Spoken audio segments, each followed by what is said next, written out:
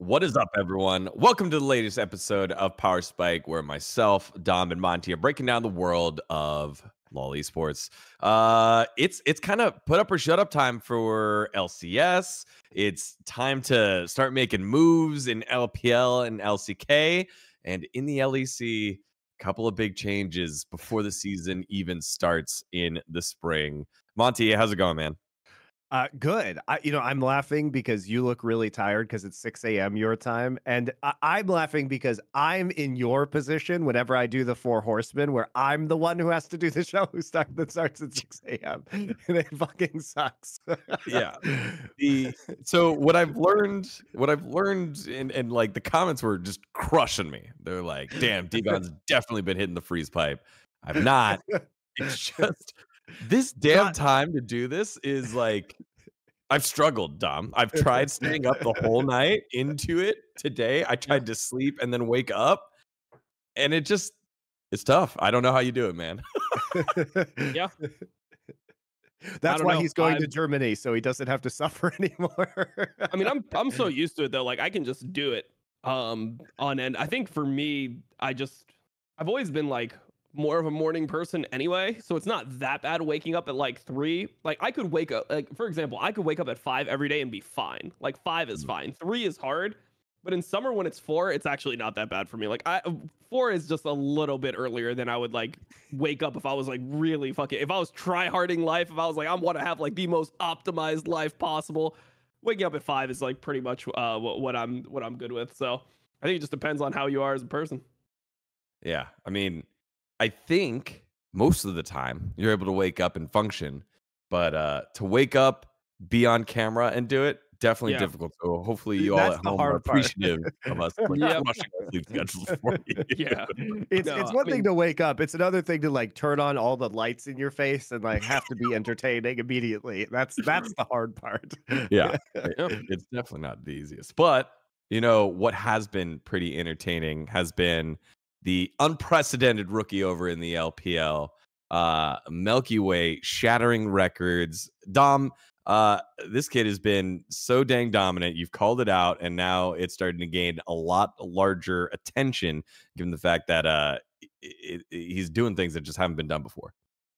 Yeah, so this guy is one of the most like freak junglers that we've seen. He just popped up out of nowhere. He didn't even start in the first series for FPX. So when people give you that stat that's been repeated a bunch of times, where in 10 series he has like over 100 kills, that was actually with him not playing in the first. Like he played a partial series in the first series, so he didn't even play a full series there as well. And at the beginning of the year, you know, he was just playing like Maokai and things like that. And very quickly they realized that the way that this team has an angle to win, one of the things I like about LPL is that they play into the strengths of the team. And the strength of this team is that MILKYWAY can play carry junglers better than pretty much everyone else in LPL right now, which is crazy considering that like Shun is in the league and, you know, he's always been like that kindred guy. Leanne is in the league as well. But pretty much everyone has like got in line. Duckdom is on Senna duty every single time it's up. Life, you're playing Maokai, you're playing Nautilus, you're playing some type of like tanky engage. If this type of stuff is not up, we are playing Ashe, we're playing supportive champions, and we are playing around our hyper carry jungler. And yeah, MILKYWAY just carries like every game, and even the games that he's carrying are hard games for his champion. Like he is getting Kindred now 4 games in a row. But the reason why he's getting that is because you don't feel like you can ban this guy out. This guy had a Beast Diana game earlier. Like he can play everything in the jungle right now. He's played Viego. Like he can play all the carry junglers in the jungle right now. So it feels like the best way to attack this team is to try to ban out his teammates, ban out the utility, and make Duckdom play something where he actually needs to play the game. Because, you know, you saw his Ezreal, and the thing that's so impressive about MILKYWAY is that he's winning games while his teammates are actively trying to lose the game. Like that's how you know that this guy is a fucking beast. Like his Duckdom wants to lose, and MILKYWAY is like, no, I'm gonna win anyway. So it's pretty impressive.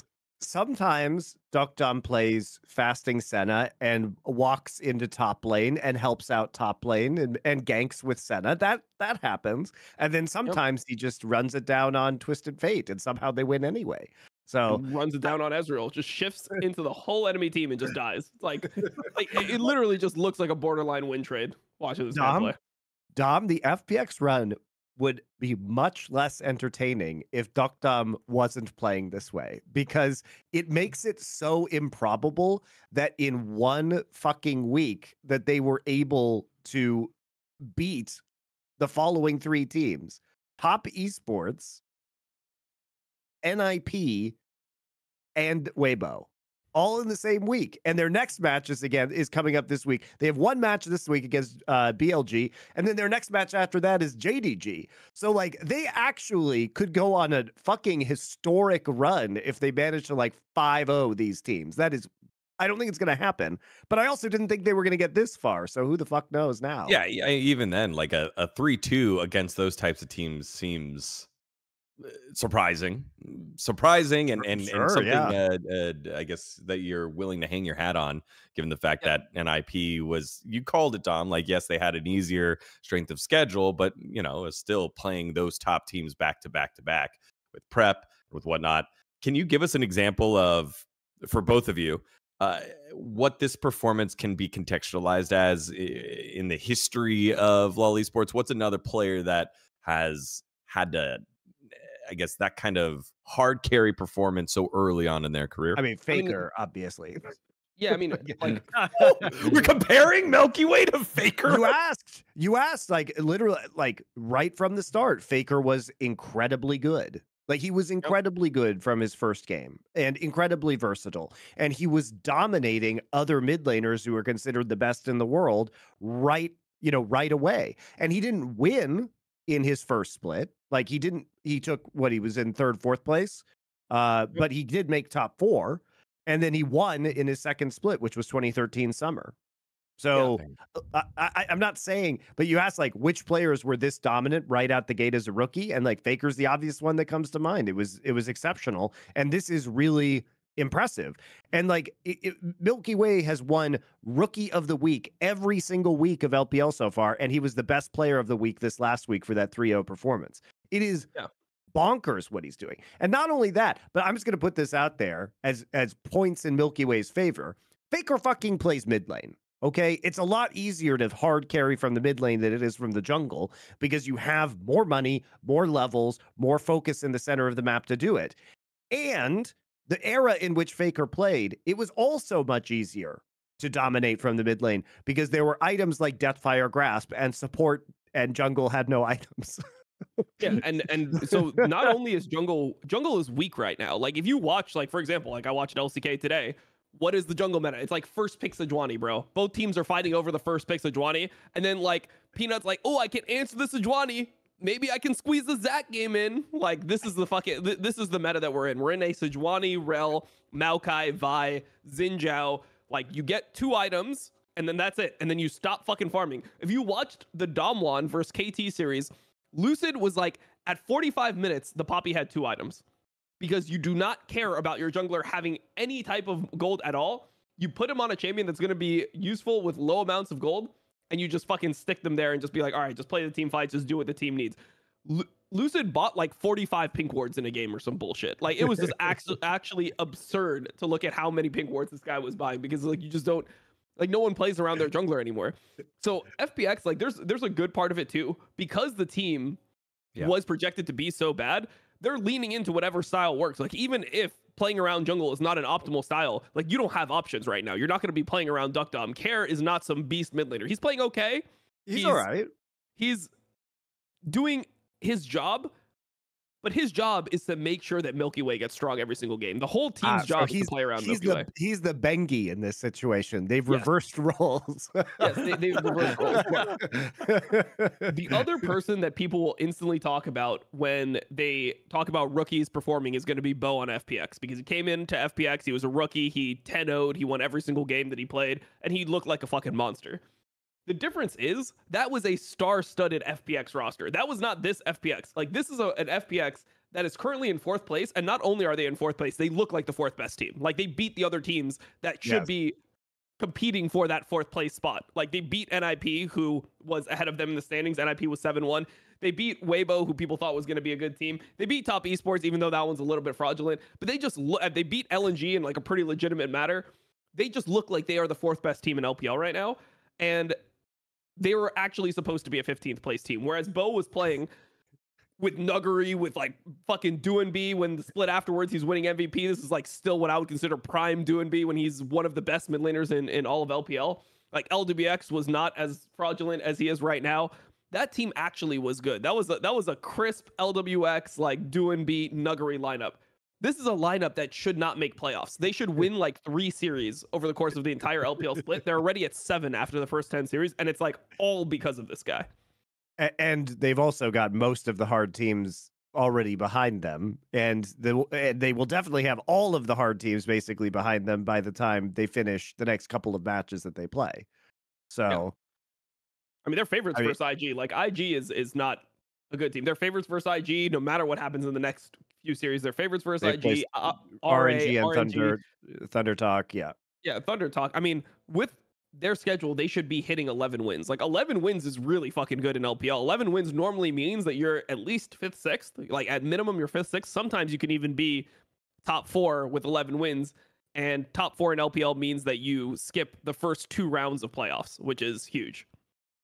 Yeah, the LPL gauntlet might be bypassed here. I just keep thinking, one, T1 fans are in shambles that you just compared MILKYWAY to FAKER.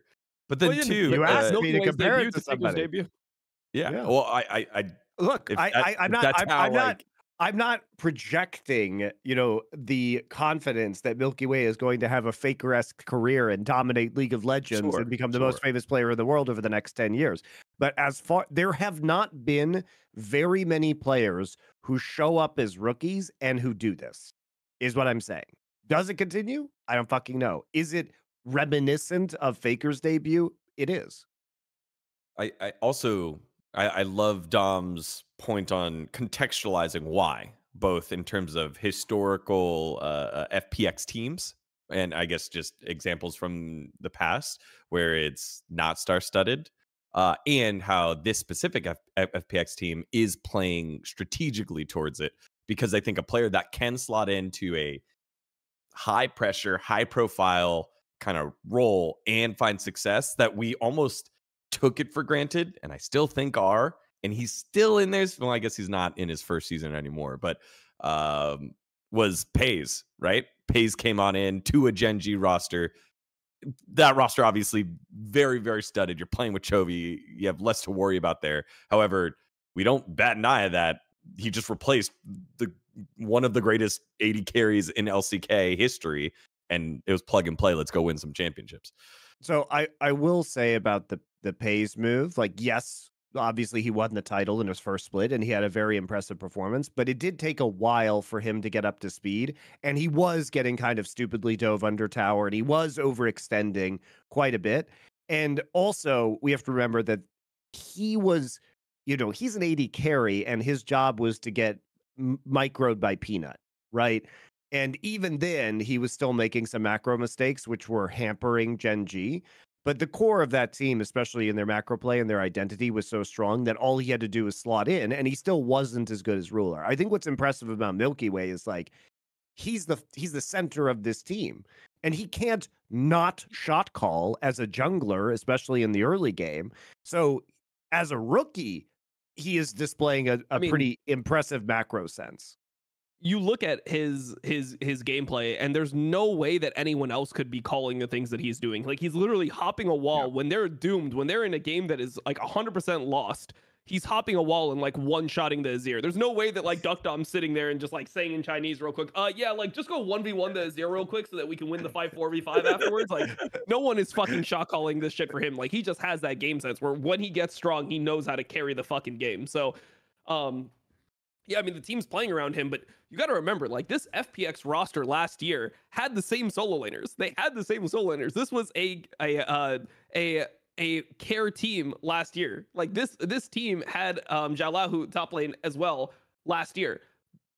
They won 10 series over the course of the entire year in LPL last year. They still have 6 series to go in spring split. They already have 7 wins. It's not DuckDom in life that came in and started carrying this team. This is literally just all MILKYWAY just being a fucking beast. That's all it is. How do you feel about life just existing to troll Viper and then now existing to troll Milky Way? I mean, to be honest, like I've kind of liked life as a player. I really liked his debut on Gen G when he was playing like the set support and stuff, or not. I guess not debut, but like when he was playing set Right. support and all these engage champions, like he always was somebody who was good at finding engage angles. The problem was engage hasn't been meta for a long time, so like he was playing fucking Lulu and stuff for Viper. It was horrible. But his Maokai engages are actually pretty legit a lot of the time because he will actually set up angles for Maokai ult that really benefits Milky Way's ability to carry. We have a laugh about life, but I actually have been impressed with some of his team fighting and some of the setups he's had on picks. I think he's the better part of the bot lane. When he's out of lane and he's setting up Milky Way, I think he's been pretty good. What a reversal. What a reputation reversal here for life. I just remember us constantly begging for anyone else for Viper, Hanwha Viper Esports, because it was just so crazy how much that wasn't a fit. But now just put him with Dokdam, and now Dokdam's just the punchline to Milky Way being the great joke that everyone. So here are the things he does. He either farms himself and gets strong, and Dokdam like walks into top lane as Senna and ganks, or he just leaves lane and then Dokdam just has to farm under turret and he just walks around with Milky Way getting kills. So that's what's funny about this team is that there's like one person in that bot lane at all times. Yeah. Also, I just last point here. I love your example of saying that for Pays, Peanut was controlling Pays because we already made the meme that it's Chovy in Krang controlling Peanut. Right.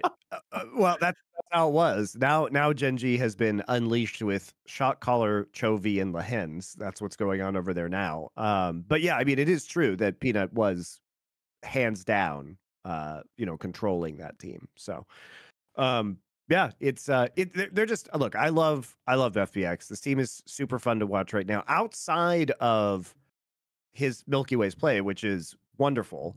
I think what's so funny about this team, though, is it just feels like they have plot armor because every time you think they're going to lose, they just don't lose. And it's almost like they can mind control the enemy team into not defending split pushes properly or like doing objectives where their base is destroyed. So it's really funny because sometimes it's like Milky Way hard carrying and sometimes it's just the other team basically refusing to win. Which is weird to watch, but yeah. I'm here for it. I'm here for the plot armor experience. If this team can keep winning in the most improbable fashions, it is delightfully entertaining. Well, that plot armor, as we said, is going to be challenged here in the next 3 games: BLG, JDG, and then IG, which highly, I guess, high ranking, but IG showing some cracks in the armor. We'll see. What happens here for our friends at home? Call to action time, as we do. What is your most memorable rookie experience that can be compared to as Milky Way?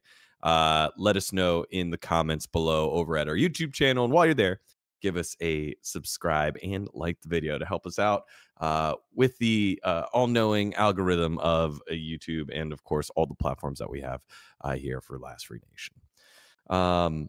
Next up, we go from kind of like unbelievable in the good way to unbelievable in the other way. It's time for Everything's on Fire. And there's a little team in Europe making some changes that maybe you have heard of that leaked out. Maybe you got a little XD out of it from Twitter. Yeah, that's right.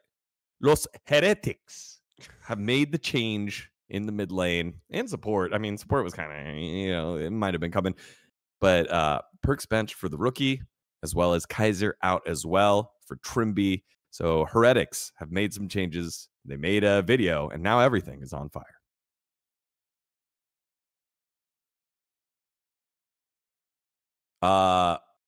Tom, I'm gonna go with you here first. Perks being benched. The Heretics released a video statement probably just a little while ago before we shot our or before we're shooting this episode now, saying they originally made a move away from Kaiser to Trimby for the winter split. They did a little bit of scrims. Things got worse. And then they had more one-on-one conversations and decided to remove Perks and put in the young rookie. I couldn't fully say it. Zairu, Polish mid laner from the Heretics jungle academy. Sounds a lot like yeah. They just said it so quickly. Zaru. Sounding a lot like what's the Counter-Strike player's name? Zaiwu. Or Ziwu. There's an R in here. Yeah, Ziwu. But what do you make of this move? Both moves here, and kind of like the reasoning behind it, the process behind it here by the Heretics management, Dom. Well, I mean, they're obviously lying. So we can start with that. Like 100% they're lying because they didn't make the move because they believe in Zweiru. Like if you look at how they've treated him, like since he's been on their academy organization, he won EU Masters and he beat Ruby while he was winning EU Masters. He completely like ran the fucking tournament and he didn't get promoted to LEC. Like they didn't believe in him when he was actually beating Ruby. They took the guy that he beat the shit out of over him in Heretics originally. Then when Ruby wasn't working out, they didn't go to him. They went to Vetio. And then when they moved on from Vetio, they went to Perks. So there's literally 3 different opportunities for them to put Zweiru in, and they didn't take any of them until now, which is like, oh, okay. Like, I mean, even now they let Perks play a split before they even made this change. So it's not something that had to do with them really believing in their academy mid laner. And then when you look at the team itself and you look at the reports that came out, this was a change that was done supposedly after an argument. And in the response video, or like whatever this was, I don't even know what the fuck to call this video. It looked like they were literally hostages, and there was like they looked like pained. They looked pained as they were saying the decisions they made. Yeah, it's super weird. It's super weird. Like normally you'd like share decisions, but they're looking like somebody died. Like somebody died. Like I don't know if they had just like killed Perks right before they made this video or what was going on, but they looked somber in it. So it was very strange to see just the vibe of the video, just in general. It's like they're looking down. They're not really looking at the camera. It just felt like they were lying the entire time. And obviously they didn't explicitly say that it wasn't because of this debate, because they want to like have plausible deniability. So they're like, yeah. And you know, people have been talking about the argument that happened, the famous argument, and then they immediately just cut over to, and we believe in Zweiru. It's like, wait, you didn't address what you were just saying. Like, so was there an argument or was there not an argument? Was there an argument that led to Perks getting benched, which was what the report was, right? Like this came out in a report. So if it wasn't true, you would say it, right? You would be like, this did not happen. This argument that led to the benching did not happen. They of course don't explicitly say that. So, I mean, it's just all bullshit. They're just trying to make it seem like, oh, they really believe in this guy. They've proven that they don't believe in this guy with their actions over the last year and a half. Monte, what are your quick takes on here? Or I guess early takes on this move? Yeah, look, I think it's funny that we have a segment called Everything is on Fire and it's Team Heretics, because obviously that's typically what you do with Heretics is you light them on fire historically, right? I enjoy that. As a complete aside. But I think it's pretty outrageous what's going on. Not because Perks doesn't deserve to be benched, but it is interesting that they chose to give up VTO despite the success that they had with that player towards the end of the 2023 season, you know, in spite of other issues on their roster that they later addressed, like Evie's not on this team anymore, and they went out and they got Wonder. And it's weird that they would get rid of this player who has been in pretty good form over the last few years, did actually win an MVP as well. And Perks, I think the Vitality Super Team was a failure, not always entirely his fault, but I think that if you just look at his play this year so far, you would say that it's been pretty bad. And It's unfortunate to say that given his history and his career, but there's no other way to look at it. And he should probably be benched purely for performance issues. And I'm not entirely sure why they can't just say that. You know, I think because it's that was completely the truth. That's why. But I think that's a very palatable reason to do it. And potentially it could be just to motivate him back into some kind of form. But I don't see what they have really to lose by putting in this tier 2 player at this point in time, because it's hard to believe that it's going to be that much worse than the performance Perks was consistently putting out. I mean, it was bad. What do you make of the Kaiser Trimby move as well? I think that one's a little bit weird because other teams could have used Trimby more, like Carmine Corp. Right? Yep. And Kaiser was good. And like, I think if you look at the whole of LEC Winter, you would probably say that the bot lane was the best part about Heretics, because even by the end, Jankos and Wonder, by the time they got into the best of threes, were not performing particularly well. So overall, I would say that I don't think the bot lane was the issue. And so bringing in Trimby, it might help a little, but I don't think it helps as much as replacing mid lane, right? I'm much more comfortable giving Jankos particularly another shot at this, even though some of his games in the best of threes were not very good, because at least I got to see him be extremely good last year on a bad team. And so I like to think that he still has it in him, right? So I think the thing that's perplexing to me is a lot of in this video, a lot of it, as you were touching on, Dom, or talks about the intangibles that weren't going down through the team, whether it was good leadership or good habits, and the fact that this was one move with Kaiser and Trimby, and then they scrimmed, and then another move. Like, that just feels weird. Peter Dunn, who's always been out front and outspoken and talking about things, one, not in the video, and two, like, has taken Which is like very a social weird, media, by the has way. like kind of fallen back. So what was that? Well, one of the things you hire Peter Dunn for is roster GMing, right? Like Mhm. that is something that he does very effectively and has done really well over the course of his career. So it's weird that he would not be one of the spokespeople in this video if he believed in what was going on, because he's not shy about being on camera, right? Right. And he's not shy about taking responsibility. So it makes it feel like Peter Dunn doesn't even want these changes. Yeah. And maybe that is a Heretics thing. You know, it could be just a bad, not a great PR situation. But when you have a track record, as Peter does, as a player manager, as someone who's been in tough spots and made tough decisions, and whether it worked out or not, has taken accountability for it, just doesn't feel great. Okay, with this change here, Dom, what does this do to the team? What do you predict for the squad moving into the spring split? I mean, the thing is, they're kind of in the same boat as Carmine Corp, where you could make bad decisions, but you performed so poorly, you placed so poorly in winter that you could just still be terrible and like get sixth, and then that's technically like an improvement over what you did before. So I don't think that this makes them like a good team or anything. Maybe their results could be marginally better. Like maybe they get a better draw in the best of three portion. They make best of threes. They get a better draw in the best of three portion, and suddenly they're a sixth place team. But I don't think they'll be good. I don't think that this makes them a competitive team.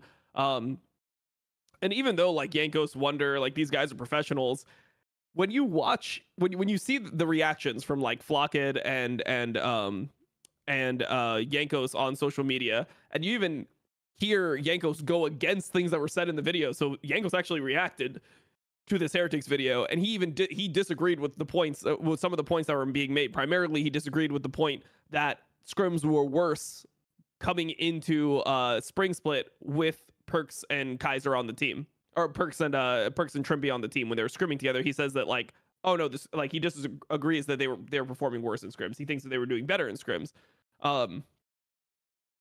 it just seems like you just lost the team. Like this was the G2 run back with the boys, and now you removed one of the boys, and now it's like all business. I just feel like the team doesn't even have a huge upside anymore. Whereas before, you felt like if Perks could just play a little bit better, you know, they could be a confidence team and they could be a team that actually like outperforms expectations. Like now I just feel like, okay, you're solidifying yourself in the 6th to 10th place area, like the 6th to 10th place standing of LEC.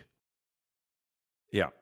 If you were going to run this roster, you run it to the end. Give them time to get the magic back. I know that when, you know, maybe it's an RNA thing, but like when you are in a managerial position, you only have certain levers to pull to make moves. And with the 3 splits that LEC has, you'll want to pull those levers, especially if you're not getting the results that you want early. But then why did you put this roster together in the first place, Monte? Yeah, exactly. It's weird. Yeah. Do you think this pans out well for them? Or how? No, let's try that again. How can this pan out well for them, Monte? I'm going to make it harder. Zuiru has a faker Milky Way-esque rookie debut, and that carries them to an LEC title. There you go. All right. They are the Mad Lions darlings of the spring from last year. Maybe they make the run back. For Yankos' sake, like, holy shit. He's just been through heavy last year. Now he's like, all right, I'm back with the boys. And the boys are just getting put out to pasture. Hopefully there's some success there for his sake. Friends at home, do you think this was a good move, and why or why not? Let us know in the comments below, because you know, we get to see the fire show as it happens, as LEC will be returning here very soon, and we'll get to see the fruits of the labor of the management over of Heretics, and we'll get to see if Peter Dunn starts to come out and say something, because the players have already made their reactions known. This one's going to be a good one. Speaking of good ones, last week, guys, LCS had a pretty good viewership bump, I'd say, Monte, with no host from LEC, with Imagine how good the VCT viewership would have been if they hosted this week on the Super Bowl. It would have been insane. Up 4%. Yeah. It's all right. They're gonna do Easter this year too. Easter is banging for League of Legends. Jesus loves Easter. He came back just to actually kind of ran it down first, but then he came back. He ran in Fountain. I'll just say sacrilegious things. It's fine. And he came back into the game. Yeah, Jesus had guardian angel. That's right. That was pretty good, Monty. He loves LOL, so I'm sure the second year in a row of spring finals on Easter Sunday, for as far as I can tell, no fucking reason, because it's in their studio. By the way, it's in their studio, and there are 2 weeks before LEC's and LCK's finals. So you could just put it the next weekend. You have a month until MSI. Why the fuck is it on Easter Sunday again? Why is it on March 31st? By the way, dGon, I'll do you one better. You could have just skipped this week in the Rumble room with the chain link fencing and all the money you had to spend to set that up. Just had a 3-week break instead, delayed the finals 1 week, and then it wouldn't have been on Easter Sunday, and you wouldn't have had to use the sub studio. Wacky. A 3-week break, though. I mean, to be fair, if there was a 3-week break, we would have got exactly him for that. After a 2-week break, it's the same fucking thing, dGon. It's like, if it's 2 weeks, it might as well be 3 weeks. You know, as long as it gets it off Easter Sunday and doesn't have the league end 2 weeks earlier than most of the other major regions in the world. Yeah. No, I agree. I mean, think it's pretty weird. Also, I would say the issue is that the 2-week break, I mean, it essentially ends up being like a 3-week break, because there's 2 weeks off, but it's 3 weeks for the players since the players played their last match. And I think that it really hurt the quality of the games this last weekend. Like, I think it's bad for the teams competitively as well. Like, it's hard to be in the flow of a season and then just have like this random 2-week break and maintain the same intensity and actually get the same amount of value. I think that a lot of times what ends up happening is, in my experience, when you have a break like this, a lot of times teams, they overestimate their ability to change over that time period. So they'll take on bigger things. Whereas generally when you're doing the week to week grind, you try to focus on like smaller things that are more tangible. It's like, okay, we're going to fix this one problem for the next week. This is what we're going to be focusing our scrims on. A lot of times in my experience, when you have these big breaks, what ends up happening is you start thinking like, oh, well, we can incorporate big concepts that we were bad at. So let's say we were a team that was like, really bad at split pushing. We are going to become a good split pushing team over this 3 weeks. And it just doesn't end up happening. And you end up wasting a lot of time without having that like constant test on the weekends. I think it's very hard for you to increase your performance like at a good rate. I just think that it makes it extremely weird. So that's an issue I see for a lot of teams generally, is they just try to do too much in the break. They try to use that time to practice in a way to completely overhaul their team, and the end result is that they realize they're not competent enough in all those different areas to incorporate multiple different play styles into like their own, and then they just end up kind of just having to go back to what they were doing originally, but then they've lost time. Yeah, and I really like that point, because when you looked at the streaks of teams that won this last week, it was in with my interviews as well, that I was able to sit down with players and coaches. You got to hear a lot of the teams that found success, NRG, Cloud9. It was, let's get back to the fundamentals over this break. And a lot of the teams that I think struggled, I mean, you look at TL and Immortals, these are teams that boomed a couple of teams that had found success.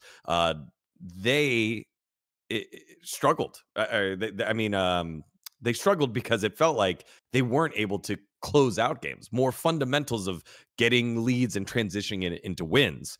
So it just felt like the teams that we were expected to be good went back to basics and now like found themselves a couple of wins. The teams that were surprising teams just fumbled the bag, really. There wasn't just they lost, they fumbled the bag. They had opportunities to win and they messed it up. So I think the break part there was definitely valid to streaking teams and turning around favors if you focused on the macro there. That does bring us to our high key, low key, no key of the week, though, which are the best teams to watch in the LCS. Whether in those parameters are up to you to interpret, but which ones are the best to watch? And I got a little input from our guest casters, so I'll give that after we introduce the segment. Let's get to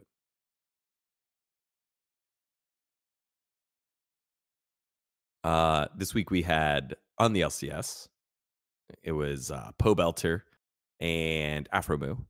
Got to sit down with them both afterwards. What did you guys think of their guest appearances, Monte? That was fine. I enjoy both of them. Yeah, I like Inspired, actually. I liked Inspired. I thought he was pretty good on the cast, because I mean, he's just the thing is, I really like hearing like just people that are really good at the game speak about like what they're thinking, and I thought that Inspired was really on point in just like being able to give his view of the game to the viewer, where you start like seeing like, okay, this is how this guy thinks about the game. This is why he's such an effective jungler. Yep.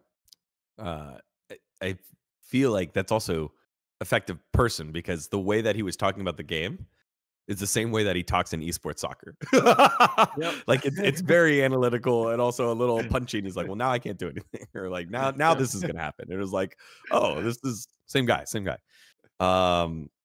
With Afro and Pope. How good is he at esports soccer? I think he's very good. He is a first to second round pick. Like we always have drafts in esports soccer. Usually it's myself or Vulcan or Sharks, coach of Immortals, or Casper as like captains, and then the amalgamation of us. Plus, there's one PA who plays with us, super good He's always a first round pick too. So it's usually me, Casper, and then this one PA is like first round picks, and Vulcan as first round picks, or a goalie. Anyways, sidetracked. Pobelter and Afro both said, because I was like, hey man, welcome back. It's good to see you. You know how you been. Blah blah blah. Those interviews will go up probably like this week and next week for dGon Esports YouTube channel. I was like, what? They're like, oh, it's my first time back since I was playing as a pro, whatever. It's like, what did you notice the most? And it's like, the shit just feels sloppy and it makes me feel like I still got it. So with that said, they could tell that, maybe there's some growth there in terms of the skill. I don't think that feeling ever goes away. I'll be honest. I feel like once you've been a pro, you always are going to have that ego within you. Like, I still feel to this day when I play solo queue, I'm like, fucking give me an Udyr game on stage. I'm gonna fucking take some heads. Like throw me in this game right now. Put me on Volibear or Udyr. Like, it's time, bro. Like, I'm gonna fucking stomp an LCS game. You get Volibear, Udyr, Dom. What power ranking of jungler are you in LCS? Where are you? If you get Volibear or Udyr, top 5? I mean, it depends on the game for them. Dude, if you put me on a Volibear game right now, like you put me right now on a Volibear game, I'm top 4 for sure. I'm gonna run a fucking game. I'm telling you, I'm running a fucking game. Like, we are getting 6 grubs, 2 drakes. The game is fucking won. Blabber contracts inspired. Who else? Bro, I might take their heads too, bro. I might take everyone's head on Volibear right now. I'm just saying, like, it might just be over for them. Okay. All right, also, like, it's so hard. I mean, for Pobelter, like, I watch the LCS. I mean, for Pobelter, one thing I would say is just he plays against all these guys in solo queue. When you play enough challenger solo queue, like, you're just gonna play versus pros all the time, and then you're gonna win enough of a percentage of the games that you're just going to like believe that you could do it on stage if you've had that experience before. But yeah, so in terms of like high key, low key, no key, where are we starting? We're starting no key. Let's start with the no key teams. Sorry, no key teams. Which teams do you? And this is just best teams to watch, right? Not best teams, not like exactly. Like, what do you like to watch? I'm no key excited for Team Liquid. I hate watching Team Liquid play. they really like just piss me off. So I'll go no key for Team Liquid. I'm gonna go no key, Dignitas, and Immortals. I do not like watching either of those teams play. They do not. It doesn't. I don't mind watching Dignitas. Really? What? Yeah, I don't mind watching Dignitas. They're boring. I think Dove is like pretty good. I think that he's somebody who's I would a million times rather watch Team Liquid than Dignitas, because at least look, Team Liquid had some beautiful games. The first game they played against Cloud9, their macro was fucking gorgeous. So they've got that going for them. Such an easy game to macro. Like, they're macroing versus a team that has no tools. Look, they still executed it very well. And there were points in the latest game against Cloud9 where it looked like they were going to get Dragon Soul. But now my favorite thing is just seeing how they throw. Yeah, I don't know. For me, I just don't like teams that should be good that are performing poorly. I just don't like watching teams like that. Why should they be good? They look at their mid and AD carry. They're performing to expectations. They have literally like double world champ on this fucking roster. They just imported a Korean right from LCK. They literally have double world champ plus newly imported LCK player. Like, the fact that they're you of all people should know that playing with a world champ doesn't necessarily mean it's gonna go well in NA. All I'm saying is when I had a world champ on my team, we weren't finishing in the bottom fucking 3 of the league. That's all I'll say. That's right. The curse of 4th, baby. No, we never even got 4th. We were 3rd. I placed 3rd both splits with Piglet. Oh, curse of 4th happened afterwards. Beforehand. Oh, was it really? Yeah. Piglet helped the team. There you go. Yeah. I mean, the curse of 4th thing was like just a narrative, to be honest, because like I was like, when I joined the team, it was season 4, so I got 2 4ths and 2 3rds. Like, people make it seem like, did you get 4th your whole career? It's like, no, I played with Dig. We got 2nd, and then it was like 2 4ths, 2 3rds. Wasn't that bad. I feel like we haven't had a Piglet rant in a while, so that was. Yeah, I've been going on random ones. I was trying to provoke him.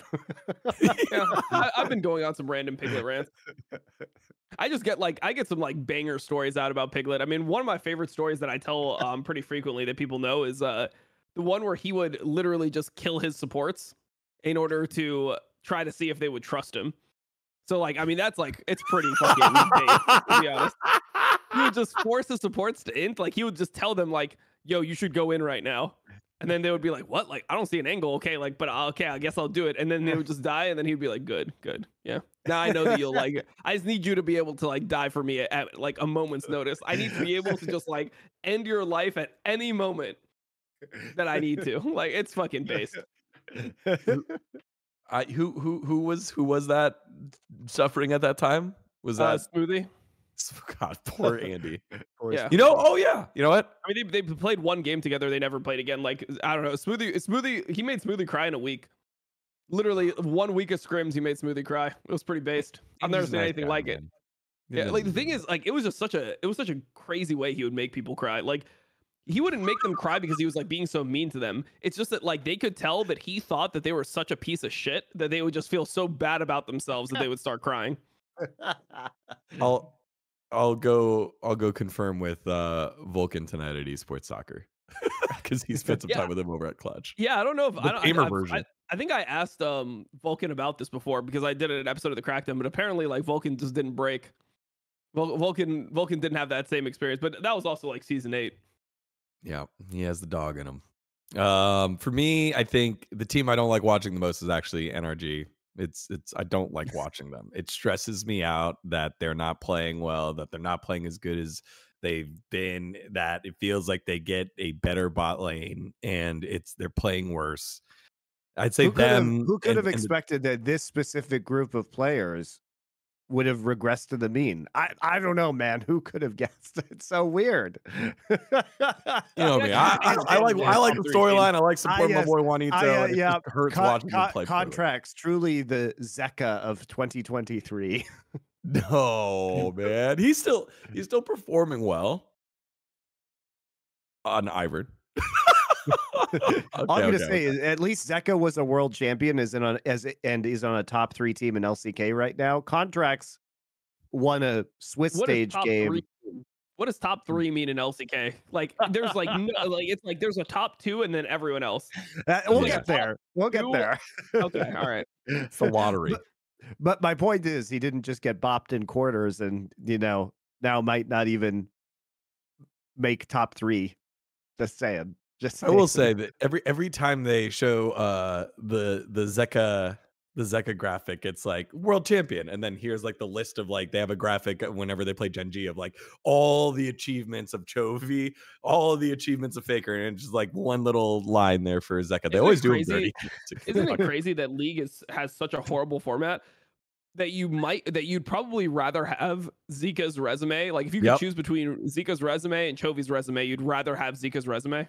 It's the same thing. It's soccer, like the way that soccer's set up. Like you could have a ton of like club championships, so like Champions League like trophies and league titles, but another guy has the World Cup. So I feel like it's similar. No, I mean you're comparing it probably to the worst title system in professional sports. So, I mean. You could be right, but it just goes to show how fucked up Riot's international competitive circuit is, because the World Cup is the worst fucking tournament ever devised.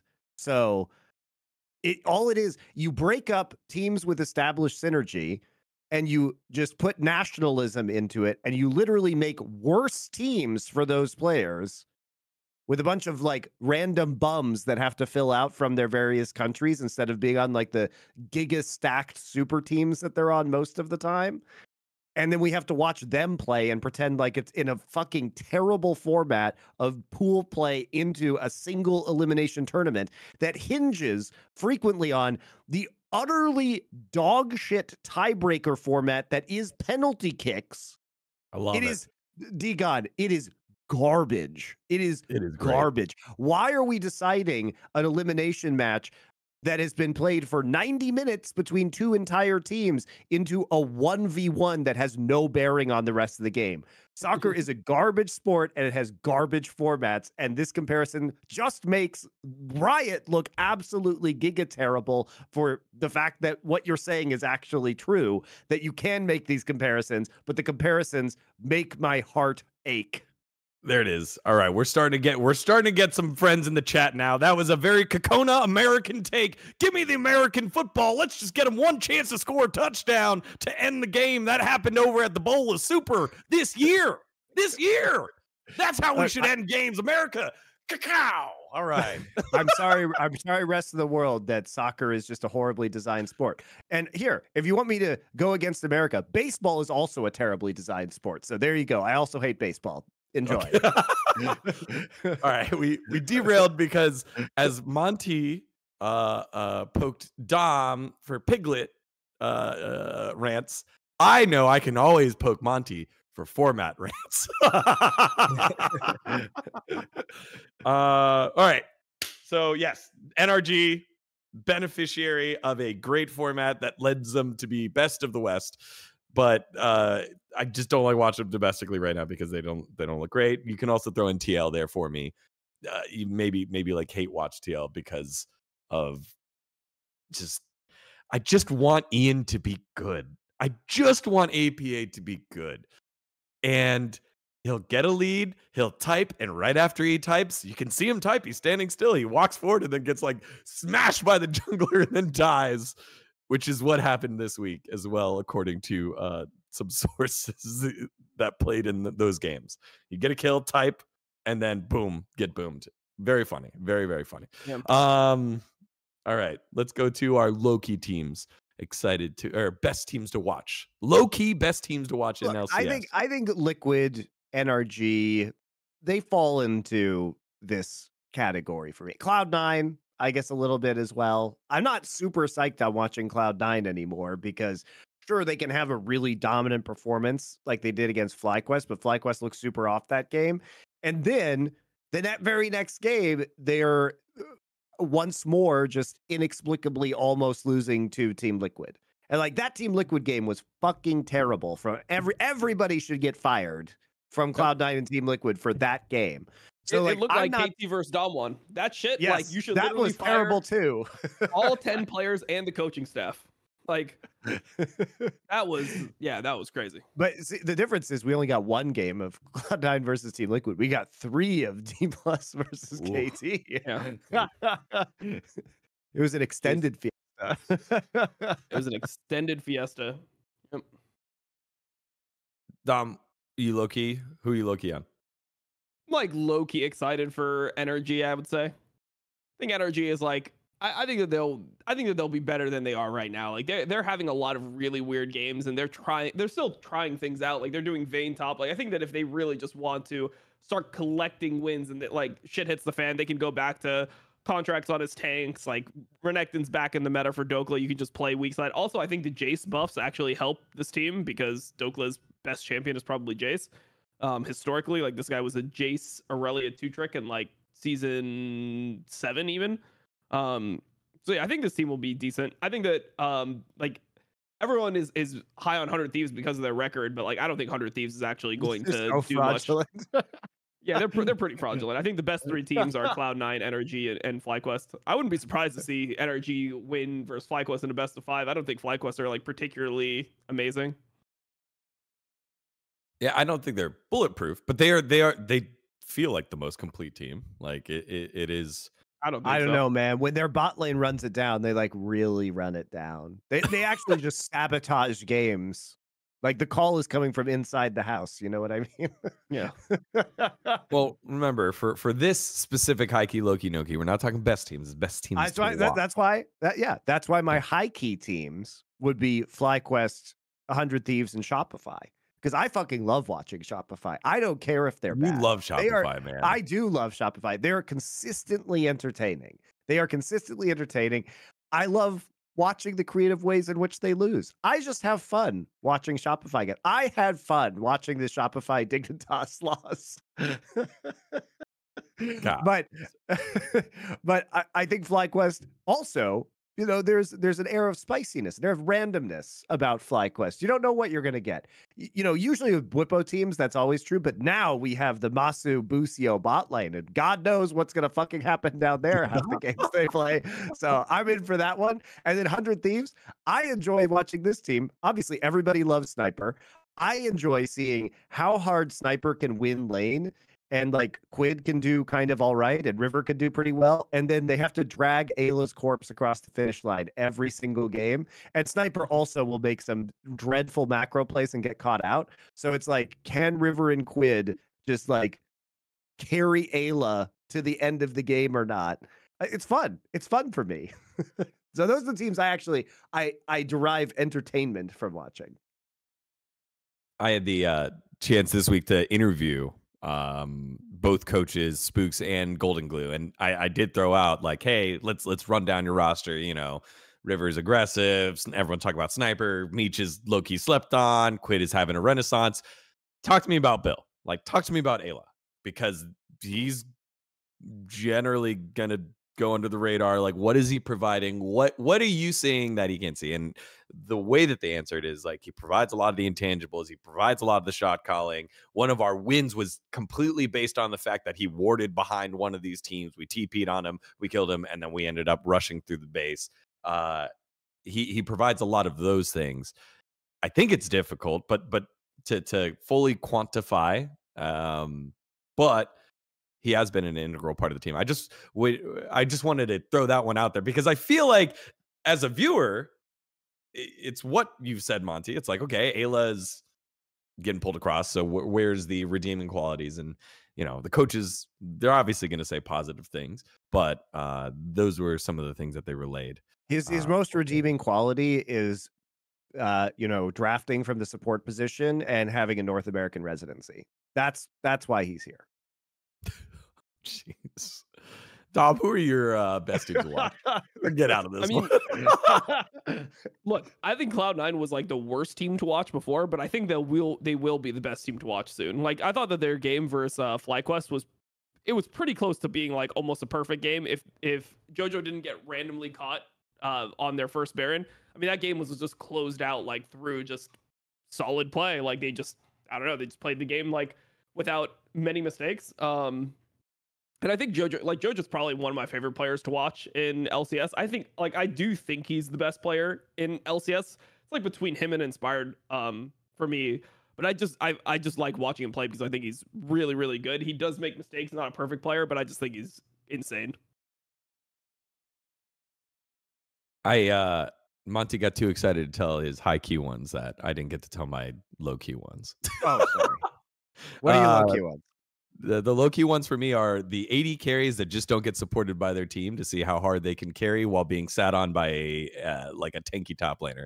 So give me the B-Boy, give me Smolder from Tomo, give me Tactical against everyone. That was all. No. Yeah, Tomo makes Smolder look balanced. Like, he makes Smolder actually look like it's the type of champion where like it requires skill. No, there was one game where I think it was FBI played Smolder, and that did not look great. I think it was but that was like Smolder release. I mean, this is like, if you watch FBI or if you watch Tomo in some of these fights, it's actually impossible for him to die if he just uses his abilities in any other way than the way he uses them. Like, he like flies into the whole team, and then he'll like cleanse flash forward like into the skill. It's like, did you just misclick like all your abilities at the same time? Like, what even happened to you? I was just watching him just like panic, use all of his subs into a wall. Yeah, I mean, there was the reason why that Dig vs Shopify game was so long is because of how terrible Tomo is. Like, if Tomo was at all better, they just win the game instantly off like the engage from the Gnar. Like, it's just an insta win. Not everyone could be himself. It's rough. Not everyone could be great teams. So you got to find an identity somehow. And Filthy Frank is providing the entertainment value there for him because he's filthy. You know, he's a filthy player. Rich and Dove are like, they're trying too hard. They're not entertaining enough. I mean, I think Tomo's literally just the worst part of the team. If you look at the team, I mean, I think XQ's been surprisingly good. Like, I thought that he was going to be the weakest player. I think he's been solid. I mean, I'm just the type, like, I think Isles does make decent decisions. Like, his engagements with Nautilus were part of the reason why they were able to, like, win these fights. Like, his idea of when to go in with the timing on the Gnar flank was good. I mean, I think Dove is actually, like, low-key underrated in LCS, but their AD carry is just bad. And because of that, they just lose a lot of games. Damn, the guy that they built around. The house that this was built on will now be, you know, I guess on the block. According to I don't even know what that means, built around. Like, did they build around Tomo, or did they just find like imports? They're like, okay, like this guy is North American and an AD carry. Who else could we get? He'll be our AD carry. He drafts from the AD carry position. He possesses a North American residency. Yeah. Yeah. Well, those are my low keys. It's that kind of like clumped up, like, well, how do the AD carries play? But when we go to the high keys, give me FlyQuest. I like the way that they've just been put together. The renaissance of Jensen has been good. Figuring out what the bot lane is gonna, you know, play and how they're gonna pop off there or blow up. That's always fun. And 100 Thieves, watching 100 Thieves, man, it's just fun. It's just fun to know that Sniper is going to do something brilliant and then do something so brain dead and then do something that looks brain dead and it ends up being brilliant. Like it is just that's why they're the fun to watch. human highlight reel. He's a human light reel. Sometimes the lights are low. The human light reel. Also, again, Meech has been kind of like, I think, just slept on. The context that the coaches gave is like, well, he has been in the academy system for a while, been on top academy teams for a little while, so he's not like a rookie, but he is a rookie. He's like as prepared of a rookie you could be. So I was like, oh, okay. So this has been a fun team to watch. So watching Bwipo put Sniper in the dumpster was just great. It was just great to watch. Like, was it great for 100 Thieves development? Probably, maybe. Was it like, you know, the closest game? Not really. But just to know that Bwipo is like, fuck this kid, and then just shits on him is great. Like, he just calling the shot and doing that. So, yeah. Those are my high keys. All right. Well, those are our best teams to watch in the LCS. So, friends, let us know, who do you like watching and why? Do you like hate watching? Do you like weird picks?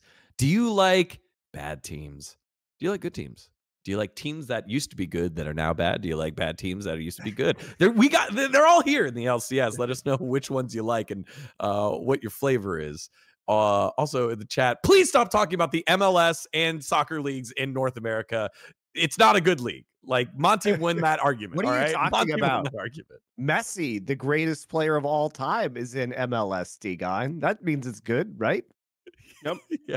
David Beckham was in MLS. Yeah. You know, we don't have dGon, I don't know what you're talking about. We don't have an international soccer system where like a bunch of the best players are just randomly in the Saudi leagues or MLS, right? Thereby diluting them and making the overall sport worse. None of that. It made that league better for a little bit, and then they got the bag and left. They got the bag and left. Doesn't that sound familiar? Is LCS, was old LCS the Saudi league, Monte? I mean, yes. Is the answer yes? No. It was the old. It was the Korean exodus to the LPL. That was the old Saudi. Oh, league. Don't worry. The future LCS is also going to be the Saudi league. That's actually true. By the way, it would not surprise me at all if by next year ESL was running LCS. That would not surprise me at all. We'll see.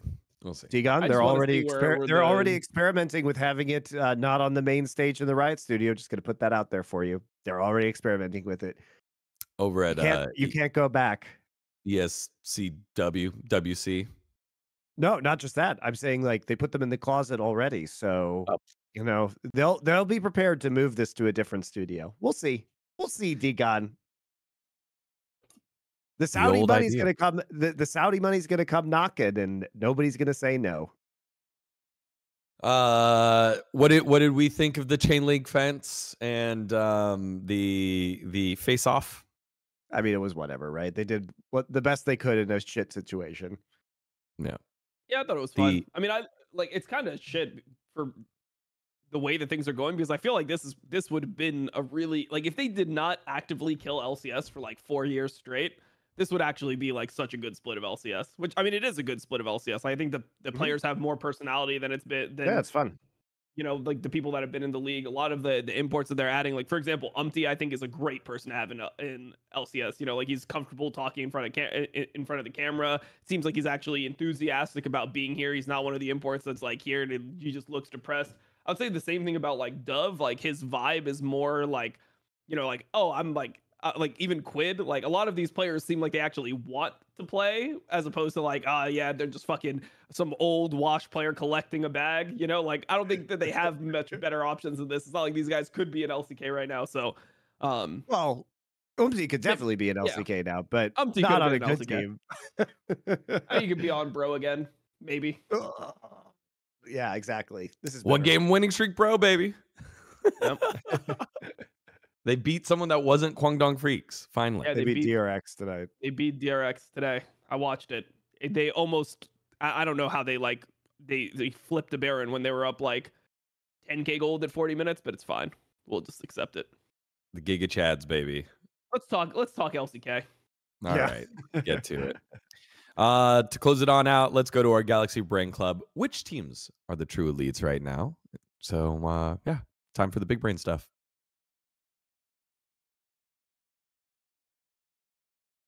So we do get to talk about LCK in this part. So elite teams around the world. We earlier in the year, you guys kind of projected it. Monte, you've done your power rankings of those top teams. Where do we start? Do we just give T1 and I think we're Genji, just trying like, to say like who are like the S tier teams, because we're coming up on playoffs, you know, we're coming up on the first international tournament of the year. So who do we think are teams that like legitimately have a shot at winning, like a decent shot at winning, not some crazy dark horse like FPX, right? That even though they're performing well right now are like still quite a flawed team. And for LCK, I mean, Dom said it earlier, like this is a 2-team league right now. It really is T1 and Genji. And you might think, oh, well, Hanwha only has one more loss, right? But the answer is standing. It's such a fake it is a fake standing.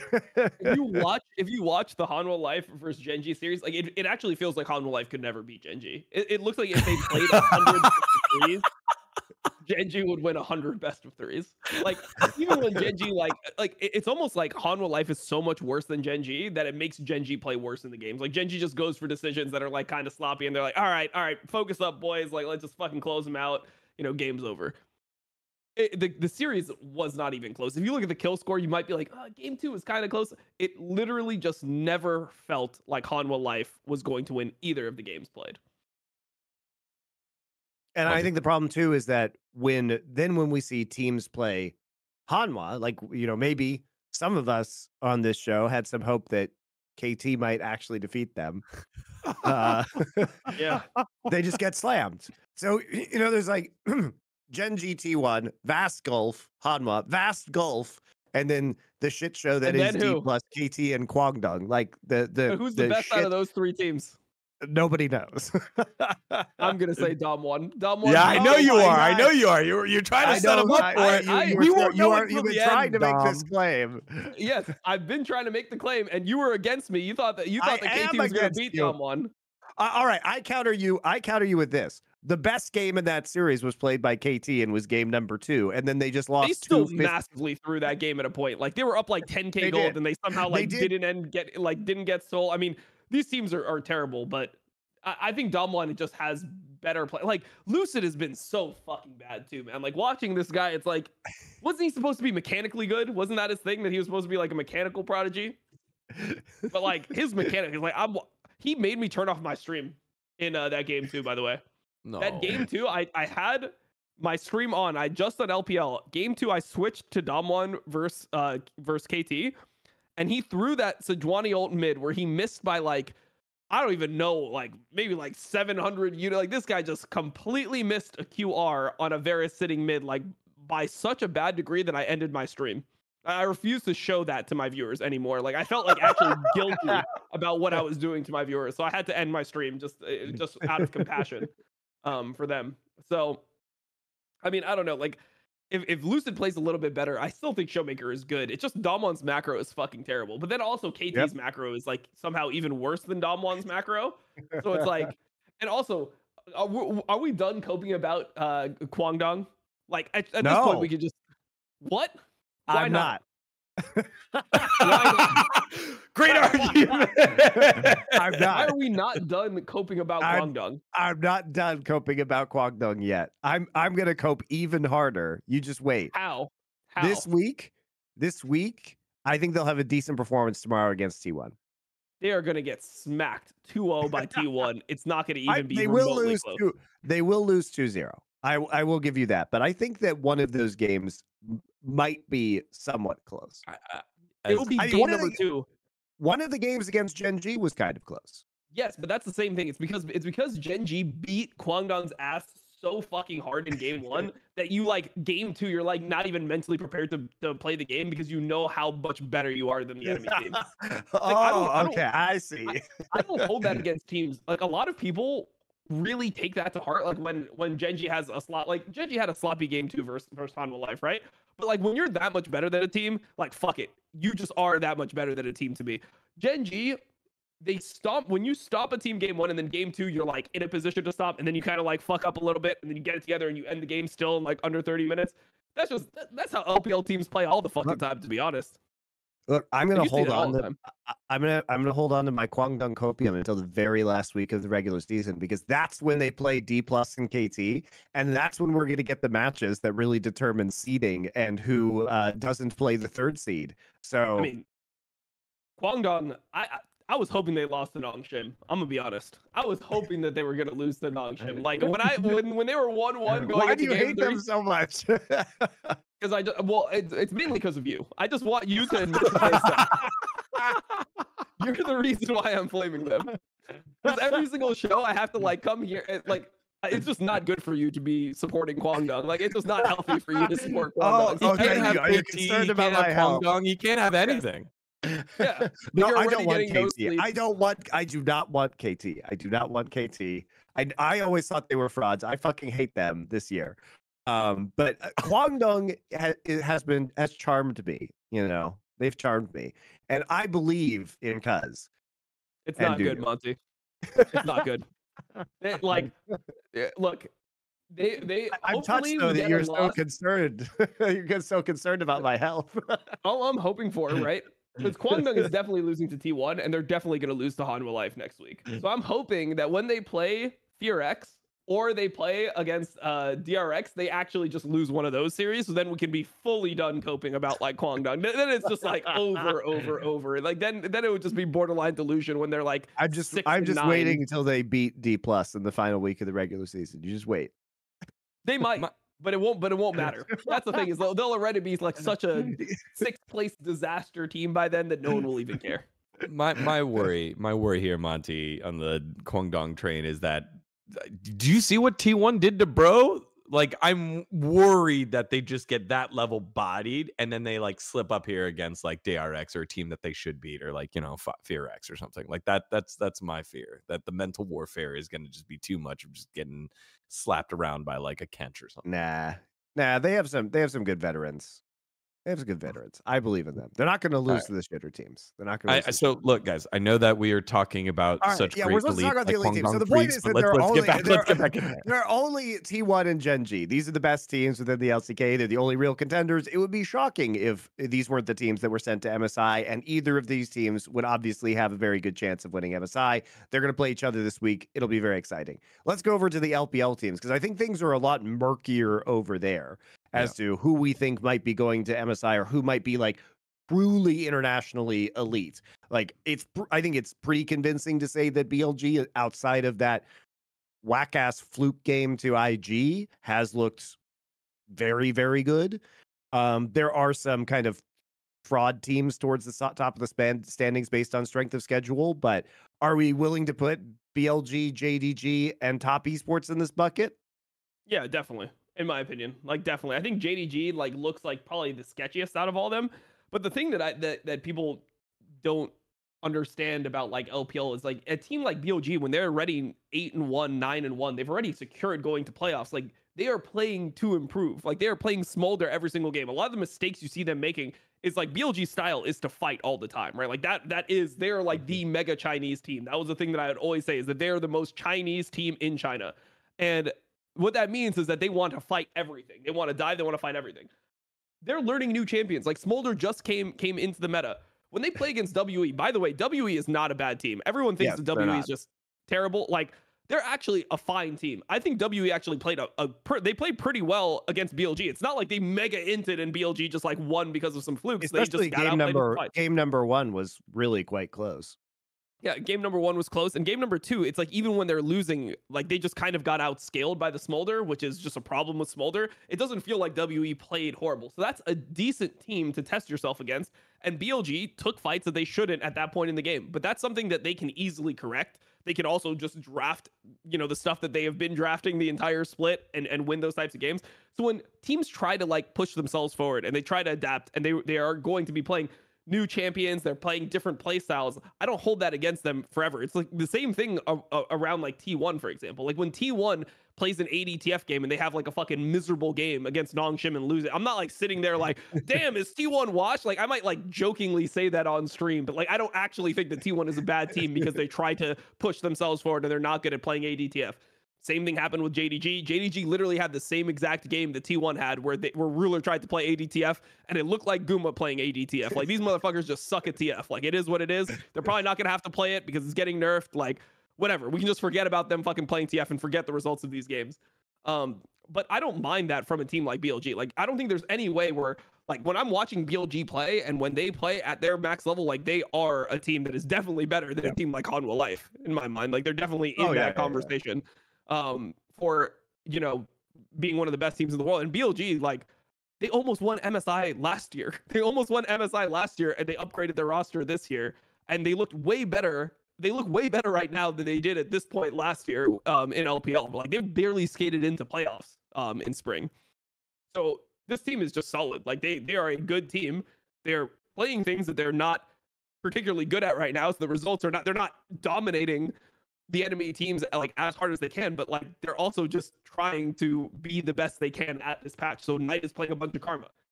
If Knight goes back to playing Ahri, if they play Ahri and they play Vi on Jun, they'll look fucking good. If Knight is playing Talia, Ahri, his fucking just normal champions, Nico, whatever, they're going to just fucking beat these teams.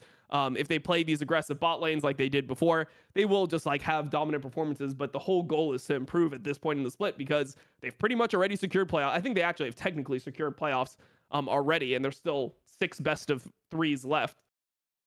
And they know that like they're playing to win the league. They're not playing to like, to get into playoffs or something like that. Like they want to just be as good as possible.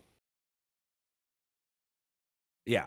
Dom hates T1, not because they're playing bad, just because he has a hate boner for T1, obviously. Yes. Monte, go ahead. You're in thinking. Yeah, I think that's just where we kind of draw the line. Like, between like those, in my mind, those are kind of like the 5 elite teams right now.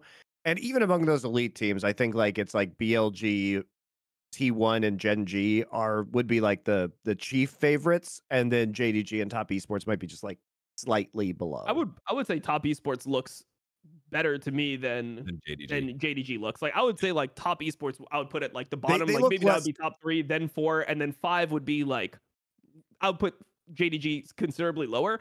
The thing is, you just have to give, like, it's hard for me to discount a team like JDG. Like even though they don't look dominant the same way they looked dominant last year, this is a team that in 2022 won LPL kind of looking like this. Like they had like kind of sketchy early games and they were better at setups, better in team fighting. And you can do that versus teams that are good as well. Like it's not like they're going to get ran over so hard by Gen G that they can never make it to like a Drake fight where they can outperform. Yeah, and it's worth saying too, in Top's case, that their first loss was the very first game of the LPL, which is like everybody coming off the break, and they lost to BLG. So read into that what you want. And the second loss was just giga fluky in that wacky game 3 versus FPX. Yeah, like that was the Baron for Nexus trade that was like so fucking wild. I mean, it was unbelievable to see the end of that game. And I don't think anybody watches that game 3 and is like, yeah, FPX deserves to win this game. Like, they didn't. They were It felt getting like popped. FPX lost. It feels like FPX was the worst team after they won. Yeah, exactly. Also, JDG have a hard strength of schedule coming up as well. They have the MILKYWAY experience next week. They have top esports after that. Anyone Legends after that. Like Weibo after that. IG after that. Like they don't have a easier strength of schedule compared to some of the other teams, I'd say. So That's true. That actually is quite difficult. yeah, Yeah. It I mean, they'll be tested. They'll be tested for sure. Right. So we'll get the definitive answer on the 4-5 matchup, but by that point, you know, JDG might not, you know, maybe FPX is in that 4-5 of what the elite is. Yeah, that's the cool FPX, the thing is, like, FPX is just, they're not going to luck into the same like number of wins that they've had on these fluky circumstances. And like the real fear is once you get into a best of 5 against this team, like, and you know, your opponents have a lot of time to prepare specifically for you, might be tougher. I mean, the problem is that when you look at the other rosters, like you compare the players that are looking weak on JDG, like Flandre and Yagao. Number one, I think Flandre is mega underrated by people right now. I don't think he's been close to as bad as people. No, he's been think. fine a lot of the time. He's been fine a lot of the time, and a lot of times he's just getting like no help. Or Kanavi is like actively ruining Flandre's lane when Flandre puts himself in like decent spots in the lane. So it's not really like Flandre is going to get mega outclassed. We've seen Flandre International. We've seen him play against the best players in the world. You see him now playing in LPL, and it's not like he is getting giga gapped by people to the degree where he cannot play the game anymore. Like, he looks stable, he looks fine, and he is going to be a weak side top laner for this team. And you compare that to people like DuckDom on FPX, and it's like, DuckDom will lose you way more games than Flandre will lose you. And the fear of FPX is once people start drafting really cynically and they're like, okay, you guys are not playing Maokai, you're not playing Senna, you're not playing fucking Ashe, you're not playing Vers, you're not playing any of the stuff that you can just kind of be a passenger with, and you actually have to lane and stuff, then DuckDom is going to run it down. Like, it feels like DuckDom will just lose you so many games. We have that clear top 5. Who's close? Who's close? Give like 2 or 3 teams that are close to the top 5. Whether like on the bubble, well, it's Hanwha, obviously. Yeah. And then like at this point in time, I think you can say that FPX is pretty legit, especially after the last week of competition. So that's the only team I would put there from LPL. Yeah, those are the ones that I think are the most on the bubble. I mean, so people no will get IG, hyped no well, NIT. IG beat BG, which is why people are getting hyped. But like, they're not good. Yeah, I don't really believe he could have that. lost EDG easily yesterday, by the way. Could have easily been an EDG win. I mean, IG, the fact they won a game against top esports was pretty fraudulent. I mean, they almost lost to LGD. They almost lost to EDG. They did lose to WE. I think IG, so this is one thing, this is a take that I had. I think IG is going to be one of the teams in competition with Weibo for that last playoff spot. Everyone sees LNG and they see that like LNG right now is 3 games behind IG. But LNG, I think, will beat IG when they play against each other. That happens next week, so we'll see. But LNG has LGD, IG, EDG, AL, WE, RA left. That's what LNG has. Even if they do lose to WE and AL, who are looking pretty legit, I mean, they're still going to win probably 4 of those series and make it into playoffs. Whereas IG, if you look at IG's strength of schedule, they play against LNG, FPX, JDG, OMG, Weibo. I could see them actually losing every single match that they have left. So we'll see. We'll see. I mean, IG almost lost yesterday to EDG. I think AL's been looking better than them. FPX has been looking better than them. I think a lot of it comes down to that LNG IG series. But yeah, I mean, Weibo has a pretty hard strength of schedule coming up, and they are 4-5 right now, so they're only at 4 wins. And IG has a pretty hard strength of schedule too. I think OMG will probably end up being fine as well, because if you look at OMG's strength of schedule, OMG still plays against LGD, RNG, Ultra Prime. They have that match against IG. I think OMG is at least getting to 8 wins. So the last playoff spot is between OMG, Weibo, IG in my mind. I think LNG will make it. It's always sad when you just talk about those bottom teams like, yeah, those are wins. and to see like I mean, it's not always like that, to be honest. Like those could just not be wins, but right. it feels like they will be right now, at least.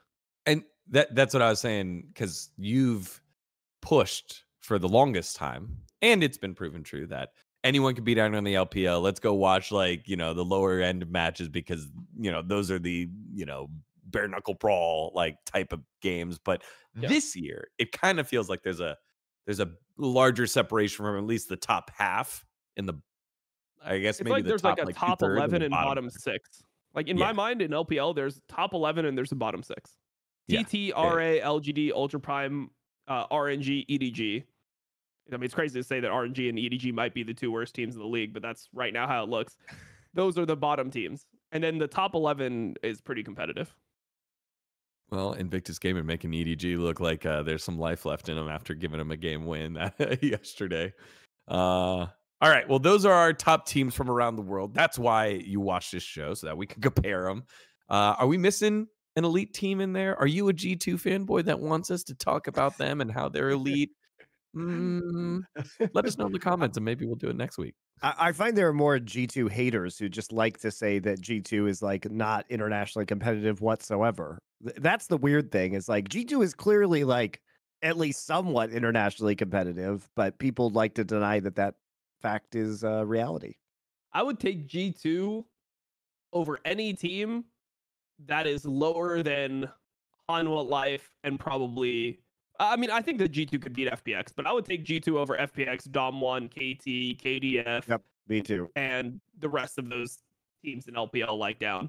I just don't think they can compete with like the top 3 LPL and the top 2 LCK. Top 3 LCK as well, I would say. I think Hanwha Life would probably just beat them. Well, there you have it. Let us know in the comments below on what bubble matchup you'd like to see to get them into the elite there. All right, guys. Another episode done and dusted. Let's see. Is there anything that we missed that we needed to touch on? Hidden has been let go. So Excel hiring Trick, and Cass has now taken over Excel. Does that excite you for the Gigantes? Either one of you? Does it move the needle? Nope. No. There you go. See, chat. I'm a man of the people. You guys asked for it, and that's all you get. Nope. No Azir bug kind of came up. It was like invisible when you dash, but now Azir's been disabled until they fix that, I guess. That's big-ish. Like if it's BDD for the rest and of KC Rolster and Shambles. Yeah, because Azir's been something that's been relatively picked. I think that's it. All right, Dom. Did you update us on passport drama? Are you leaving yet? Like, Yeah, why I have haven't my you left passport. yet? I have my passport now. You got it? Yep, finally. It was. What'd you have to do? Did you have to go and like wait? I just had to wait for it at this point. the lady But yeah, like was I like, did all the bullshit. maybe but if yeah, you give me a rub, young man, I'll get it. I'll get to it. Yeah, I had to suck the guy's dick at the head of the That's what I wanted Department you of to say. State. Yeah, Yeah, that's right. yep. That's how I got it. All right. So when are you heading out? Tomorrow, 7 a.m. Did you have to rebuy the flight again? Yep. I had to reschedule it 3 times, and it's been $1,000 each time. So minus $3K because of people lying to me, but it's fine. You know what? We'll just do some advertisements and call it a day. There you go. You know, man, that it gets expensive rebooking those first class flights, man. Business class, not first class. Okay. Monte, what do you got coming up? Just more streams and shows as usual. What did you think of Avatar: The Last Airbender live action? I thought it was decent, actually. I thought it was decent. It wasn't great, but it was pretty enjoyable. I thought it was pretty enjoyable. Like a solid like 6.5 to 7 out of 10. I never saw. I'm too old for the animated series, so I hadn't watched it. So it was interesting talking to Doa on our show Nerd Legion about that stuff. It was all right. I'm watching Constellation now, which is like actually quite good on Apple TV. Which one is that? Constellation. It is a very good like sci-fi thriller about an astronaut on the International Space Station who starts to experience alternate realities. It's pretty cool. It's pretty good. Okay. Well, to dive into more of that, you can head on over to our Last Free Nation culture channel as Monte and Doa dive into things in. Yeah, I think Ridley. we're gonna do Dune. Dune is our next show. So there you go. Okay. We'll talk about Yeah. Dune. We'll talk about Cool. Dune. We may talk about Shogun. We'll talk about Constellation. There's a bunch of stuff coming up. Awesome. Yeah. For me, LCS interviews coming out. I did like 11 this week, 12. So it was really cool to chat with. When are you going back to cast on LCS again? Yeah, I would love to do that. That would be great. Wouldn't it be great for? I think it would be great. I think You should tweet at LCS. Rafa clears. Get in line, buddy. I love Rafa. Rafa had a tough series, had one tough call, and like he's not gonna say this because he's an absolute stand-up guy. Like I like the swap of casters. I like Poe. Like, yeah, I didn't ask during my interview with Pope, but there was definitely something that happened where, he's trying to play by play and they're like shuffling things around. So like when that stuff happened, I could hear people talking to production in the background of that cast, by the way. Well, I was listening to it on my screen. I don't know what the fuck was going on, but there were definitely like I could hear the other mics picking up other casters talking to production constantly throughout that cast. There was some fucking weird shit that was happening. Yeah. Like look, I think I've given my sense to Rafa as well. It's like, Rafa, you have such high highs. Call these fights, man. And he knows. And I think he's well equipped to be highly successful in the LCS. Not everyone's going to be Flowers. Not everyone's going to be Atlas. Let the guy figure out his personality when he casts. So there it is, defending a fellow caster. So just give him some time. But yes, it would be great if I came back to the LCS too. I had a lot of fun, and I'm more than happy to do it again. Yeah, there you go.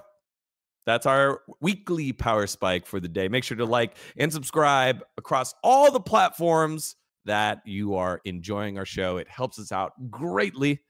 Here's my last thing. I'm pushing to get Twitch partner. I'm now stating it, which means it's going to be embarrassing when I don't get it, but yeah, I would don't like help to dGon. Yes, help me. I'll do more. I'll do less gameplay and more just talking to camera if that works. The Department of State's dick just like I had to. More, you know what? At this point, just help your boy out. So again, give me the follows and just idle while I'm streaming. All right, thank you very much, everyone. We will come back next week for, I guess, playoffs for LCS. Who made it? Who didn't after the Super Week? And seeing more LCK and LPL action. Until then, see you later.